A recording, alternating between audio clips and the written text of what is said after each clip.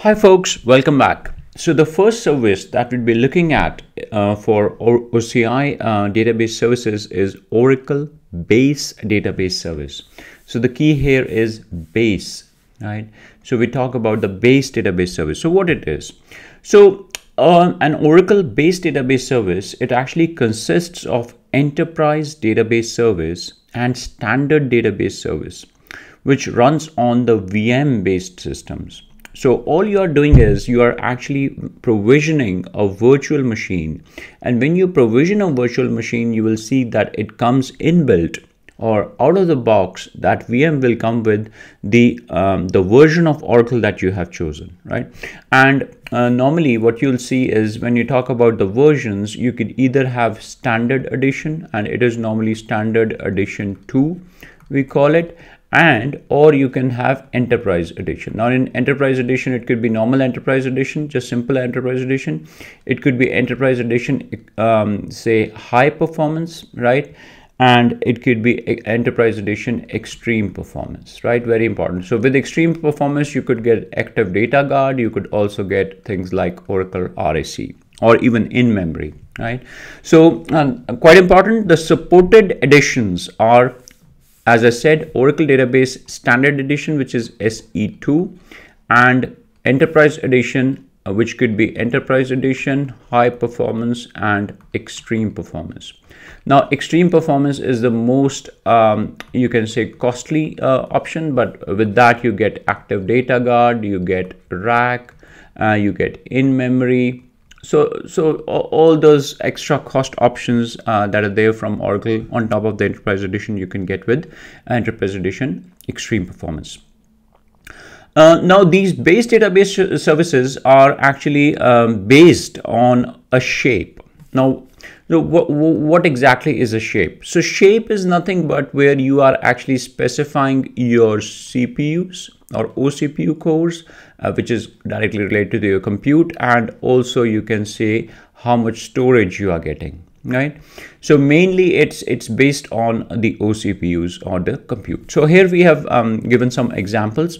Now the good thing is that there are various options available for the customer. So you could either go for the Ampere based CPU, you could go with the AMD based CPU, or you could go with the normal Intel based CPU. Now Ampere based CPUs are actually fairly new in the world of OCI because they are very cost effective, It's a new set of CPUs that have come in the market, and these are quite cost effective.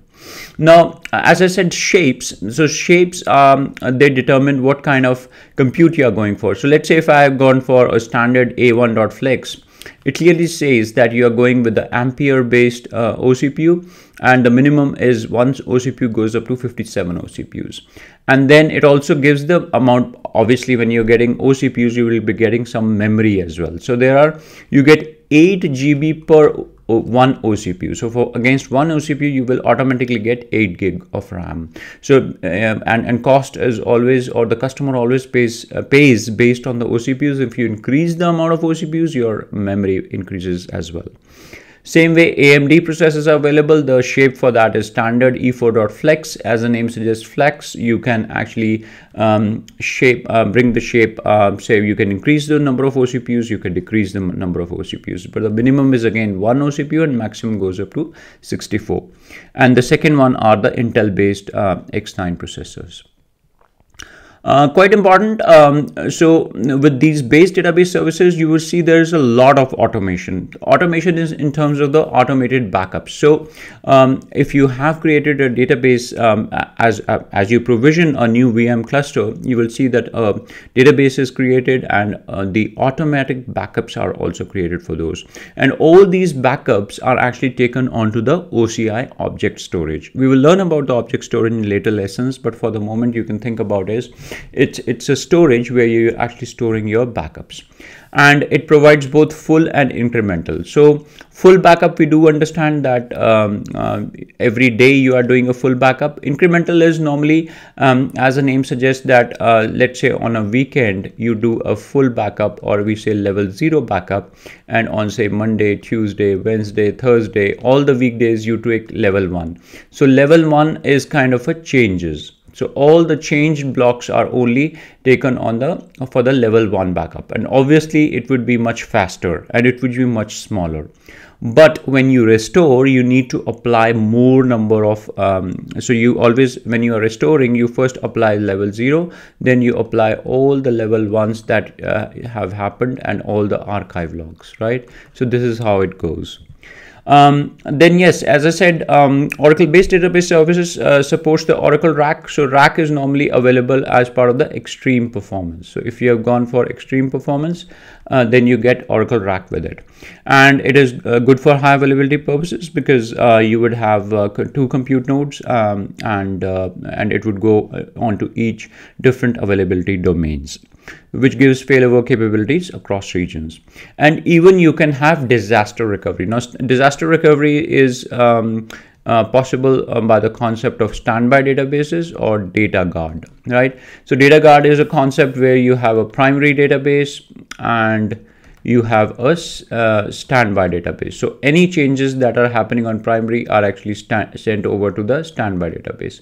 If something goes wrong on the primary database, you can always bring up your standby database and do a failover, and the apps can actually connect to that standby database. This is called a data guard, and it ensures data protection and recovery.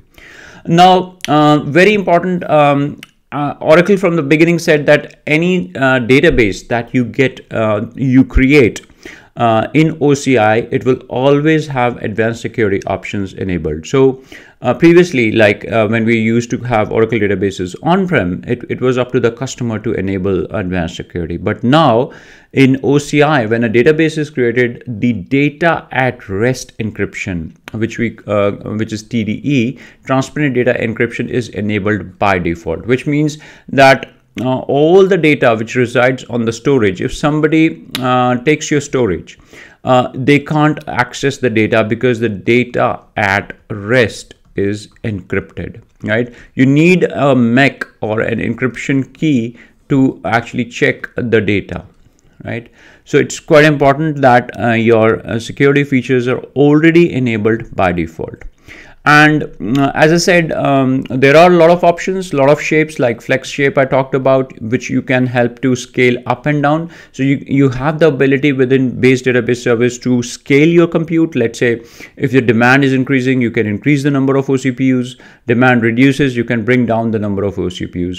And also with storage, you can increase or decrease your storage as needed, right? And quite important, Oracle is known for its licensing. So there are 2 options. If you're a new customer, you can go with the license included option, right? And you can see the billing, it would be based on OCPUs and all. If you are an existing customer, if you have an ULA with Oracle, then you can go with the bring your own license. So with the bring your own license, let's say you are a customer who has procured the on-prem Oracle database licenses, then you can utilize those licenses within cloud, and you'll see that you would be paying much less because the amount or the cost of a license included option is different from bring your own license option. So there are calculators available. We will probably have a look as well later on where we will take a look into bring your own license and license included. For now, you can just understand that base database service allows both the options, license included, bring your own license. So guys, it is a VM based database system for giving the enterprise database service. Thanks for watching.